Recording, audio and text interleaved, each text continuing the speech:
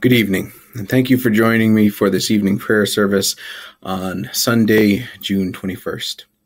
I also want to thank you for walking with me through these prayer times over the last few months, and to let you know that this will be the last evening prayer service, at least for the summer.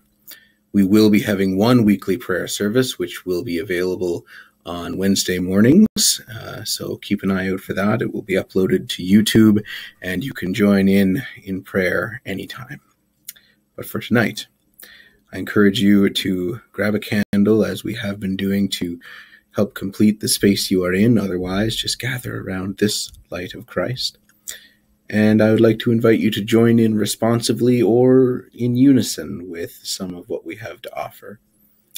And now, let us light this candle together.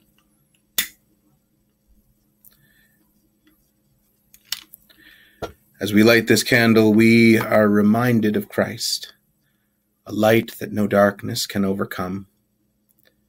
In this season after Pentecost, we are reminded of the power of light, how it can overcome darkness, how it can guide us on the way.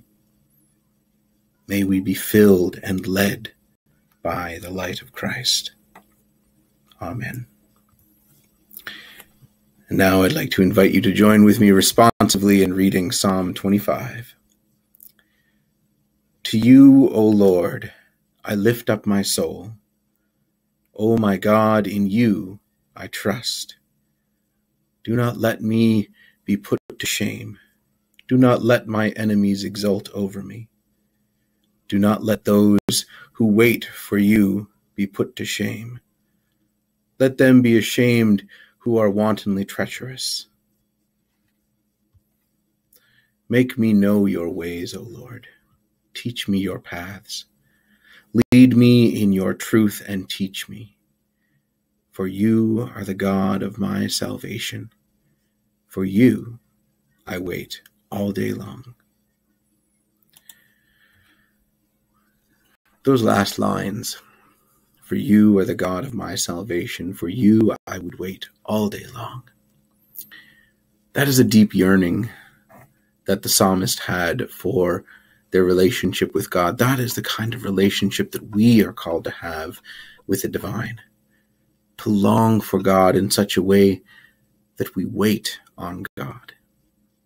Often in Hebrew, the word wait and hope are the same word when translated, and so we wait in hope for God, for God's embrace, and for God's love. Let us reflect on that yearning as we listen to this music.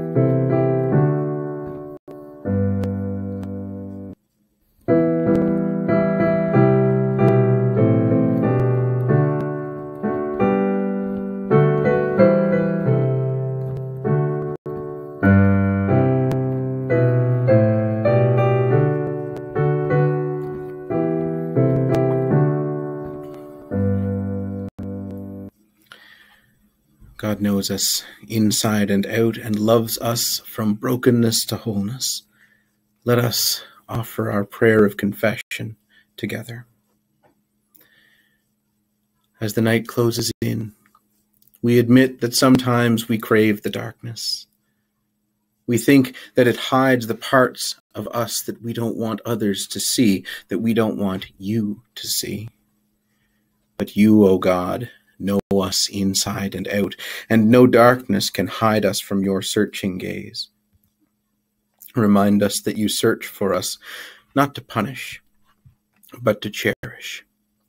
That your love embraces us even when we don't love ourselves. Forgive us for seeking the darkness when your light waits in us to shine.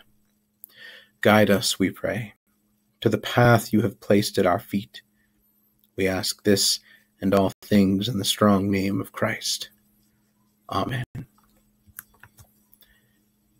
The assurance of God's love is in the fact that even when we wrap ourselves up in darkness, God breaks into our lives with light, not to show us our brokenness, not to expose our sin, but to show us that we are loved, worthy of love. Thanks be to God for such a love as this. Today our scripture is going to be read by our own Roger Miller. Let's listen. Job chapter 14 verses 7 to 15 and chapter 19 verses 23 to 27. For there is hope for a tree if it is cut down, that it will sprout again, and that its shoots will not cease. Though its roots grow old in the earth, and its stump dies in the ground, yet at the scent of water it will bud and put forth branches like a young plant. But mortals die and are laid low. Humans expire, and where are they? As waters fail from a lake, and a river wastes away and dries up, so mortals lie down and do not rise again, until the heavens are no more. They will not awake or be roused out of their sleep. Oh, that you would hide me in Sheol, that you would conceal me until your wrath is past, that you would appoint me a set time and remember me. If mortals die, will they live again? All the days of my service I will wait until my release should come. You would call and I would answer you. You would long for the work of your hands. Oh, that my words were written down. Oh, that they were inscribed in a book. Oh, that with an iron pen and with lead they were engraved on a rock forever. For I know that my Redeemer lives, and at last he will stand upon the earth, and after my skin has been thus destroyed, then in my flesh I shall see God, whom I shall see on my side, and my eyes shall behold, and not another. My heart faints within me. The words of Job are very much like the words from the psalmist that we read a moment ago. Job is not just longing for new life in the wake of what he has gone through, in the wake of his punishment and suffering. He yearns for a restoration to his relationship with God. That is what he is mourning and what he is longing for. So I want us to reflect on those times where we have gone through hardship.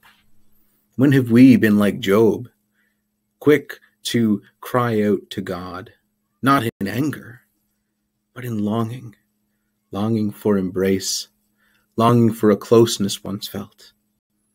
Let us reflect for a moment on our own relationship with God as we make our way into this night and prepare for the new creation that is tomorrow.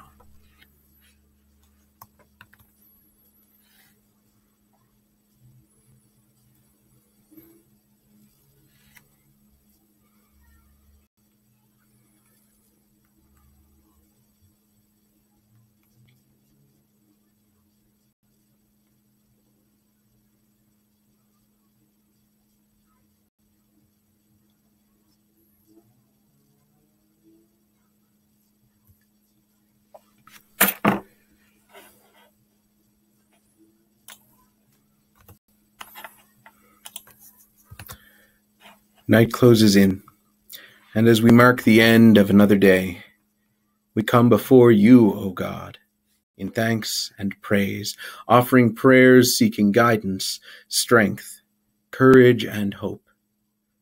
Hear us, we pray. We bring before you our burdens, our worries, and our concerns.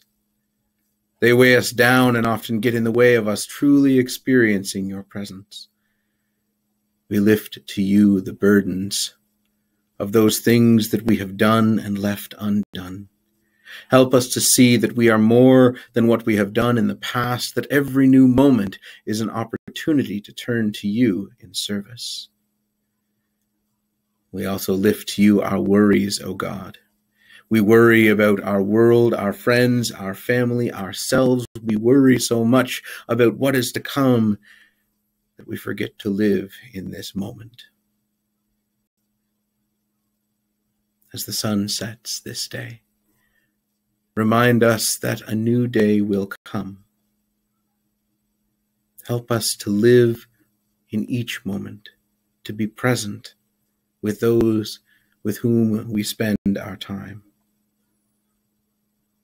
For all those things that weigh us down, that we have not named, hear them as we offer our prayers of concern in the silence of this moment.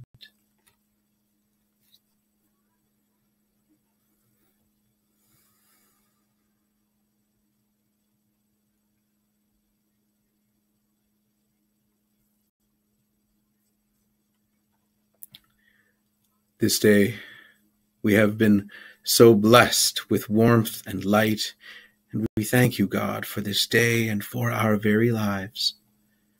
Help us to live fully into this moment and into the call that you have for us. We thank you also for the gift of the companionship that we find in one another. Sometimes our struggles are too much for us to handle on our own, and we are grateful to be able to lean on our kindred in this world. For all the blessings that we find in this life, for all the blessings that came just today, we give you thanks, O God. Hear our praise in the silence of this moment.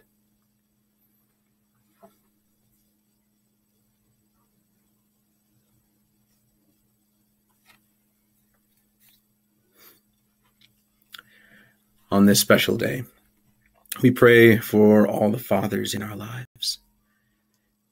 Give them wisdom and patience, we pray. Guide them as they strive to guide young lives.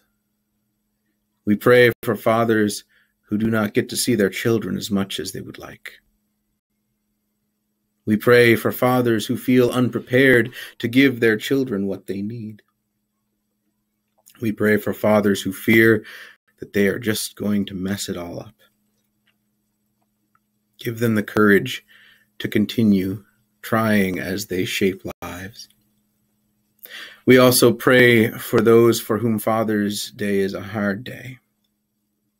For those who have lost fathers, whether they were young or older, this day is not easy for them. And so we ask that you embrace all who feel lost without their fathers today. We also pray for those who have been rejected, neglected, or abused by their fathers. Guide them to safety and remind them that they are loved, O God. Hear our prayers this day for fathers, for children, for families.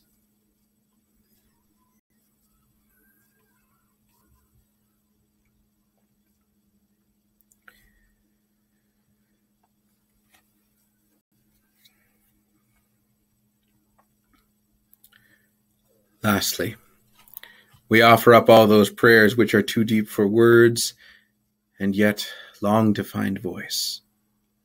Search our hearts and find them waiting for you in the silence of this moment.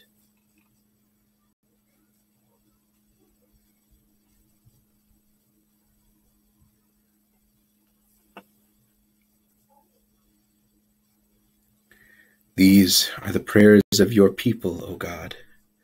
These are the prayers offered by our lips and shouted from our hearts. Hear them as we bring them together in the prayer that Christ taught us, saying, Our Father, who art in heaven, hallowed be thy name. Thy kingdom come, thy will be done on earth as it is in heaven. Give us this day our daily bread, and forgive us our trespasses, as we forgive those who trespass against us. And lead us not into temptation, but deliver us from evil. For thine is the kingdom, the power, and the glory, forever and ever. Amen. If you did light a candle with me this night, I invite you to blow it out. And as this last evening prayer service comes to a close, let us offer together, as we always have, our prayer for guidance. We go into the darkness of this night. Send your light before us. Guide us from fear to hope, from dusk to dawn, from life to death and beyond. Be our companion, our strength, our courage as we journey into the unknown of this night, this life that you have gifted us. We ask this and all things in the strong name of Christ. Amen. Now go. Go into this night and into this week and seek out the love of God that lives in your neighbors. Seek out the way of Christ that lies before you.